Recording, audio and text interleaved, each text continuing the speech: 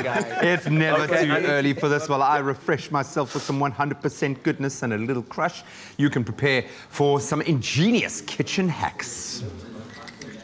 Morning, boy.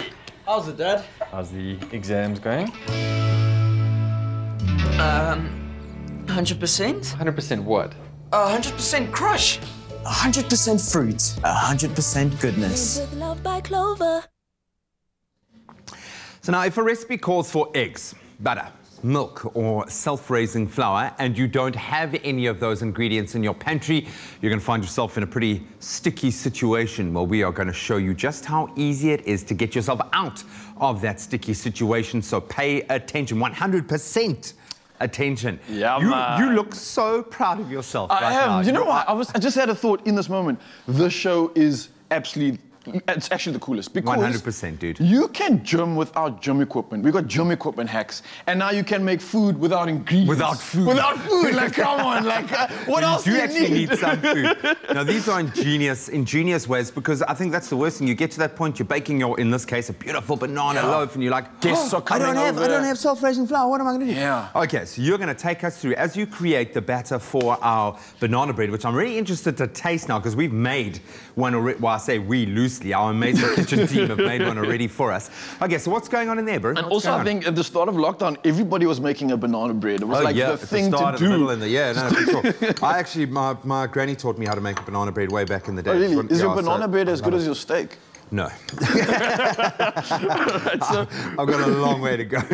So what I'm busy with here, I'm creaming sugar and butter together, right? Okay. This is the first process of my dry ingredient infusion. So we start with the dry ingredients and already the start of our hack. So if you don't have butter, and believe you me, butter's expensive, G. Yeah. And if you bought it some butter at the store of late, That's a premium, it's a quality ingredient, I must say. So if you don't have butter at home, perfect substitute is, of course, you can use something like canola oil. We use it in the studio all the time. This is something you can substitute with your sugar. You need a fat. That's what you need. Exactly that. So you get your lipids on in this dish. Cool. Okay, and brilliant. I'm ready to move over to my next step, all right? So sticking to the wet ingredients once again, I'm going to chuck in some eggs over here. I've got 2 eggs, which is normally the binding ingredient, I guess, for most of your dishes, right? But now what happens? I had an extra big omelette for breakfast this morning. I timed the last 3 eggs, and I'm just hearing from the kitchen, Graham, where are the eggs? What are you doing with the eggs? I ate them. I'm sorry, baby. I'm sorry. Sounds like I'm having a sleepover at your place again, yeah. But listen, G, so essentially, once again, we've got a hack for you here. So if you don't have eggs, boom, boom, boom, you can use yourself some of this beautiful mayonnaise. Okay, so this is going to act as your binding agent, of course, and we've got vegan mayonnaise options as well. Canola's coming through with some good stuff there, and BOL too. So this is going to be an incredible substitute, essentially. Okay, brilliant. For this. Okay. Now, we're moving over to the wet stuff, all right? We've got the dry stuff pretty much sorted out. I mean, we've got the wet stuff sorted out. We're moving to the dry stuff. Cool. Switch that. Now it's the fun part. So I'm going to be adding in the essentials like we would. So that's baking powder. I've got some cinnamon. And then we've got some that's going to add a nice depth to our banana bread. Yeah. And then some self-raising flour. Now, if you don't have self-raising flour, don't stress. You can just use normal cake flour, of course, and then add in a teaspoon of self-raising flour or cake powder, essentially. Okay, and that's going to essentially cause the exact same process. Mix it up all together, and then you've got all the essentials that you need for your ingredients. What do you do if you don't have banana, bro? For banana bread. Then you're making a loaf of bread. You're making Madeira cake. That's what you're doing. You're making Madeira cake. Right. I suppose you could use some essence. I don't know. You could try. I don't know. Use it. And what I love about this is because you can use those bananas that are starting to kind of get really ripe because their flavor intensity almost improves. Don't throw it away. Create it. Make something beautiful out of it. Banana loaf, 100% awesome. 100%. I couldn't disagree with you there. Now, the best hack of the day. Okay. What if I ain't got milk? Because I drank the whole milk. Baby, where's the milk? Why is there no milk in the fridge? Jesus, getting hectic in your house, G.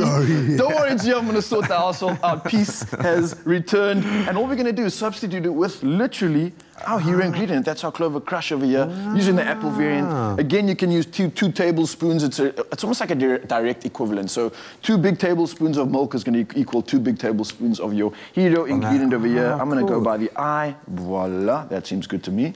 I have no idea, but as long as you look the just to bring it all together. Okay, yeah, man. So, gee, as simple as that, we start mixing this through that together. That is very clever, man. I pop it into my little baking tray over here. Normally 180 for safety. I actually can't remember exactly what the temperature is. But you guys can find this on Espresso. No, it's always 180. It's always 180. It's always 180. Dude. Don't be silly. When you're baking, it's 180, and then you can do the skewer test.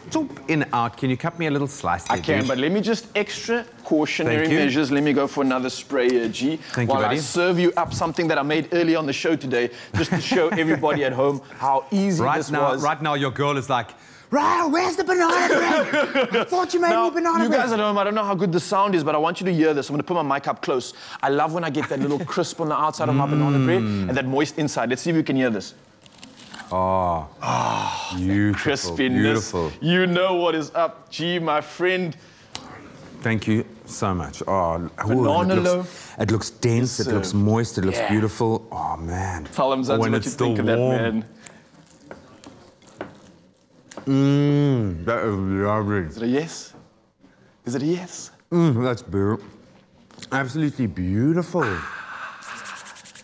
The cinnamon notes in there. Yeah, man. Never use cinnamon in banana loaf, but we did that it. is we did gorgeous. it with no essential pantry ingredients. Head over to expressoshow.com for this recipe inspiration, and G and I are going to get our banana loaf on. We'll see you later. Baby, I need some more banana loaf.